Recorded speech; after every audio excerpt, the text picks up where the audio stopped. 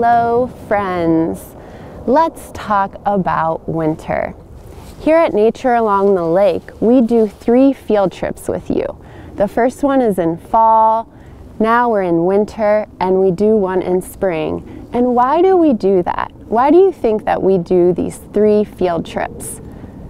It's to experience our lakefront in different seasons. In winter, what's happening? Let's make some observations, that vocabulary word we talked about in the fall. What do we observe? Let's take a look.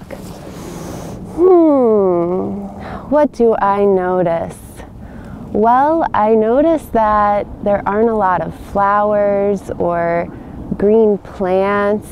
And when I look at the trees, I notice that their leaves are gone. And when I look around, I don't see a lot of insects or birds or even a lot of people. So it seems like everything has slowed down in the winter.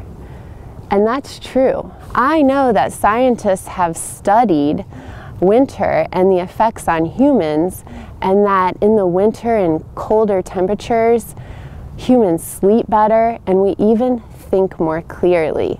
Winter has a lot of benefits and a lot of mystery. I'd like to know, what are some of your favorite activities in the winter? What do you love about the winter?